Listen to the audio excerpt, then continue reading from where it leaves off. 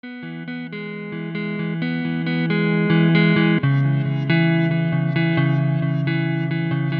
this is Steve from TourNewEngland.org. Hey, we're here now in the Boston Public Gardens, and we're with a really awesome lady right now joining us, and we're going to talk about these beautiful, awesome, very colorful flowers with many different colors here, and they're all beautiful, and really they don't have a smell, but they're really beautiful to see here in the garden.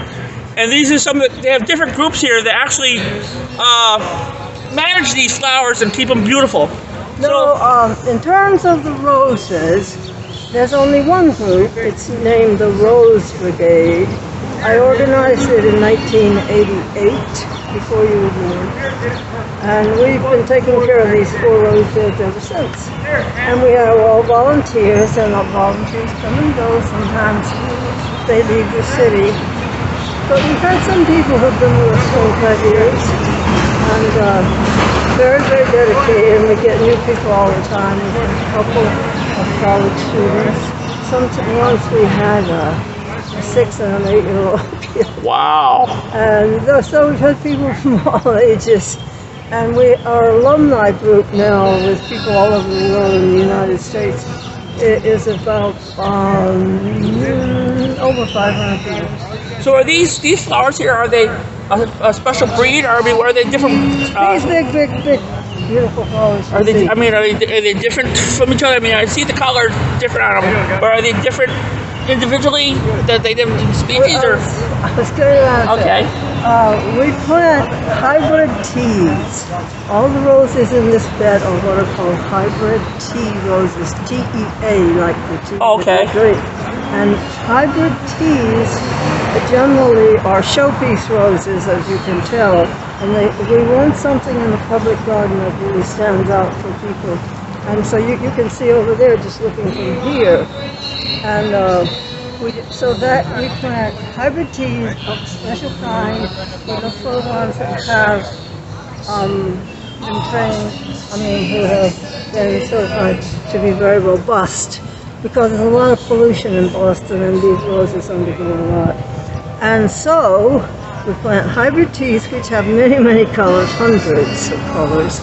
And I seek out the ones from all over the country, and sometimes abroad, that have special colors. And that's what they are. This is a newbie. It was only planted last fall, and it will grow to 5.5 feet. Wow. And that's why it's in the middle of the bed here. We had to recover the bed because of some losses. And that's it. They're special specimen roses, hybrid teas. Do you guys take care of the other ones along the edges here? No. Those are taken care of by the Parks Department. We do 4 rose beds. The one you see right over there, and this one. And then when you keep on going down, you see the George Washington statue. On either side of the George Washington statue are large rose beds. Really large. Wow. And that's how we're going right now. Oh, wow. Maybe we should travel down there with you. Yes. To actually take some video of your group yes. maintaining the gardens. Yes, you can do that.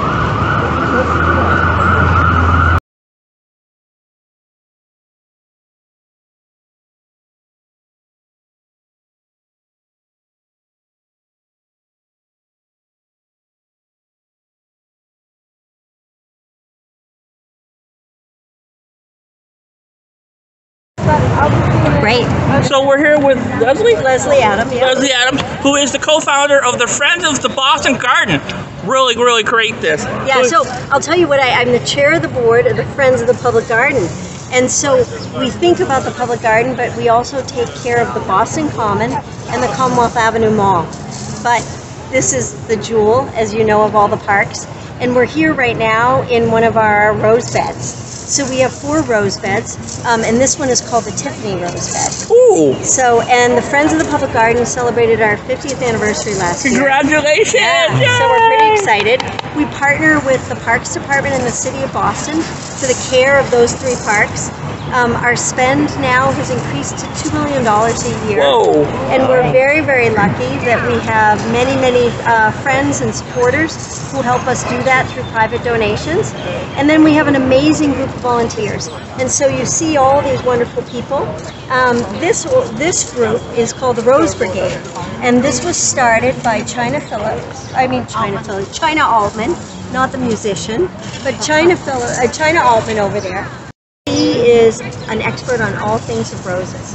So she comes out on Tuesdays, traditionally, and she has a group of loyal volunteers and followers, and they come and they clip all these beautiful roses. These flowers are so awesome, especially to be within the bed itself. It's amazing, wow. Isn't it? Yeah. So you should smell some of them because they're really good. Yeah. I've already started when I was over on the other side when we did the China interview. I was over there smelling the rose. I go, wow. It's beautiful. Yeah. So it's really nice, and you know, China and everybody works so hard to make it so pretty for everybody who walks through the public garden every day. It's a great commute, right? It is. To walk through here.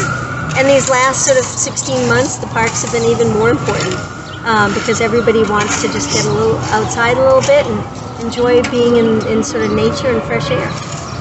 These rose beds that we have, I think, are especially important because it's just they're like ambassador to our city. Right. Well, I think that's the way about all our parks, right? So many people who live here come, but so many people who come to the city of Boston are amazed. And China, over the years, has probably told you, but she's met people from all over the world who stop to talk to her about the roses and ask her questions, and so it's quite fun. Especially when these particular the garden here and the common itself is part of the Olmsted land area. Right. Well, you know, the common was before even Olmsted, right? So that was our first public space. It was a park, really the first public grazing area started by the residents of the city of Boston. And then eventually you had the Emerald Necklace with the beautiful Franklin Park, which is amazing, and then all the connecting parks throughout the city of Boston that connect. And so, you know, we're fortunate that, yes, the Common was the sort of the original park of the city of Boston and really the nation's first public park. The garden is the nation's first public botanical garden.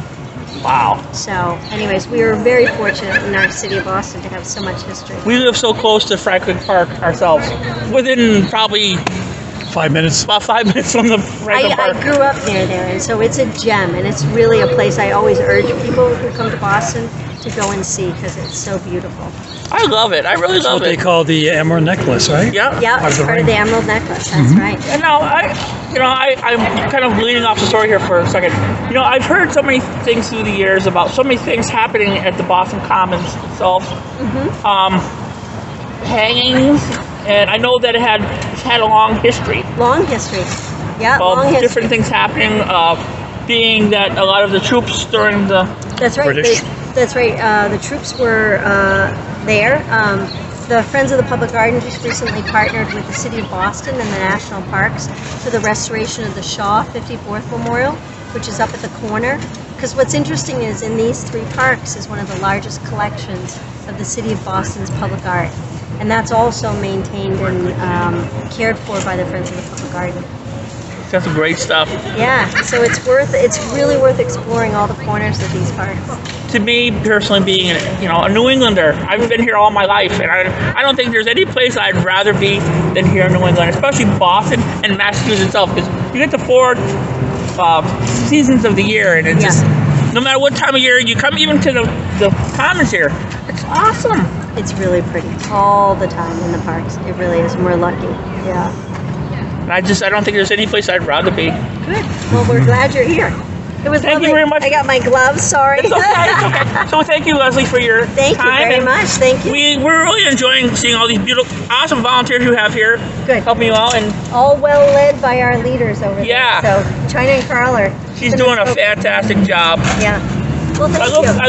I just, so many years of great beauty, and I hope it continues for years, many years past our many time. More. This is an interesting though. Is this regular?